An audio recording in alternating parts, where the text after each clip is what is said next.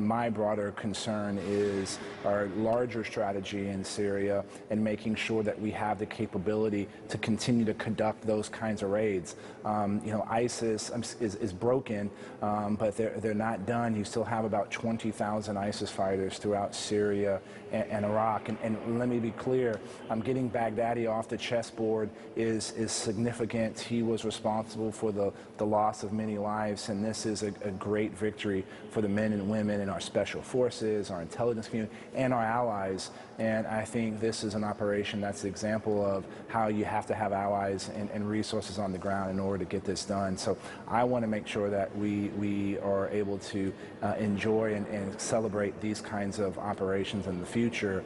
And that's where I think we have to change our policy, because the decision to pull out of northern Syria, I think, is an incredibly bad decision.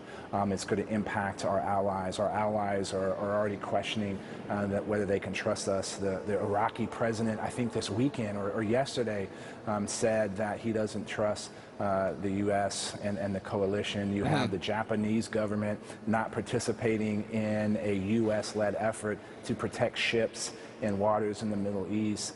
So this decision has long-term implications.